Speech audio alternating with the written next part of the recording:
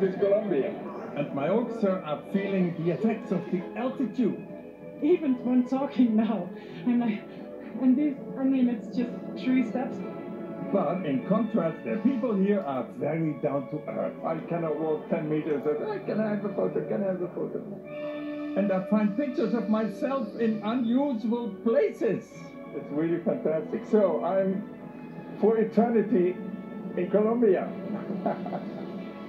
And we enjoy performing for our new Colombian friends. Buenas noches, señores y señores. Come and join the party as we perform the classics in Colombia.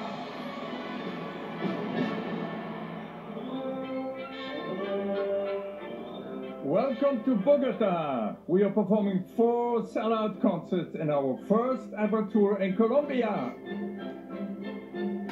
Backstage, I cannot resist taking a quick look into the hall. Everyone is so excited. So there was also a boost of excitement in the orchestra too, because it was the first concert after the summer break. So for me, as the father of my family, I was so glad to see my kids together and gossiping. What did you do in summer? What did you do in summer? It's always, it gives me a good feeling. I had a wonderful vacation and a wonderful holiday with my family. Went to France, Bretagne, long walks on the coast, and didn't touch my instrument at all. So that's also nice for 2 weeks. A 7 weeks holiday was perfect. You don't believe it. I went to Scotland without my bagpipe. I didn't take it. We went together to Bali. It was beautiful. We did lots of yoga and surfing, and we ate some delicious food. Oh, amazing. Lots of sunsets. I went to England, to the Lake District, the Yorkshire Dales, hiking and enjoying the English countryside.